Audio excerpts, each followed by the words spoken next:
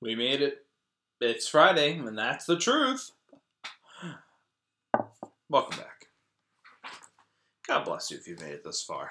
I feel like this week's been especially more heavy, but also I've been going a lot longer, and I'm really sorry for that. Unless you like them longer, then God bless you. Anyway, here we are. It's Friday. We're wrapping up this week this theme of we cannot be afraid to speak the truth. We've heard why. We've heard it's a priority to God. We've heard it's not always easy, but it's necessary. We heard that we need to speak this truth in love. And now I turn us to 1 Peter chapter 3, verses 14 through 18. You're going to speak the truth? So then what? Maybe some people won't take it well, as we talked about. This happened in the early church. They're not making this up. They experienced this persecution. They experienced those glances, the negative commentary, the feedback, the trolling, and even death for speaking the truth. God bless their testimony and their faithful witness. Helps us be the church that we are today. And so, in 1 Peter 3, 14 through 18, listen to what Peter writes to the people who are sharing the truth in their community and are facing adversity. Even if you do suffer for doing what is right, you are blessed. Do not fear what they fear, and do not be intimidated. But in your hearts sanctify Christ as Lord. Always be ready to make your defense to anyone who demands it from you, and accounting for the hope that is in you. Yet do it with gentleness and reverence. Keep your conscience clear, so when you are maligned, those who abuse you for your good conduct in Christ may be put to shame. For it is better to suffer for doing good, if suffering should be God's will, than to suffer for doing evil. For Christ also suffered for the sins of all, for the righteous for the unrighteous, in order to bring you to God. He was put to death in the flesh, but also made alive in the spirit. Speaking truth, perhaps even suffering for speaking that truth, is Christ-like. God lived it. God ministered and spoke truth, even in death and beyond death and the resurrection, right?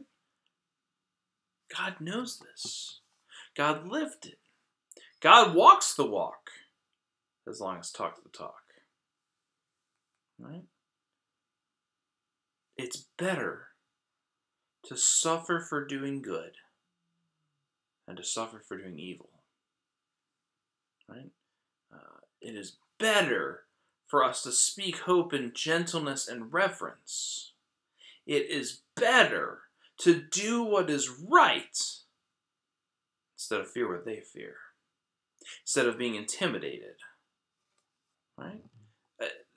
I do wonder, to the people who received this letter from Peter, maybe they were hoping Peter would be like, you know what, you guys can lay low for a while, take a break, you've earned it, it's getting a little dicey, why don't you pull out? And instead they get this, right? Hey, it's better to suffer speaking the truth than the alternative, right? I think it's words of inspiration. Because if God cares about speaking the truth, and God wants us to speak the truth, the expectation is clear that that is part of our collective ministry together, is to speak the truth, even if it's not popular. I see this as inspirational, and even aspirational, that God cares enough to invest this ministry into us. Even if it's hard. I mean, I'm sorry, but the most important things in life usually are difficult. Anything that matters takes work. So yeah, maybe it would be nice to hear, take a break, don't worry about it, but that is not a way to live fully. Yes, we need rest, I'm not saying that. But it shouldn't be our mission. Our mission is not to pacify, our mission is not to appease, our mission is not to be comfortable. Our mission is to speak the truth, no matter the consequence. Thanks be to God. All right. We made it. And again, thank you for having coffee with me, for all your feedback, your conversations. I hope these are conversation starters for you and whoever you're talking with.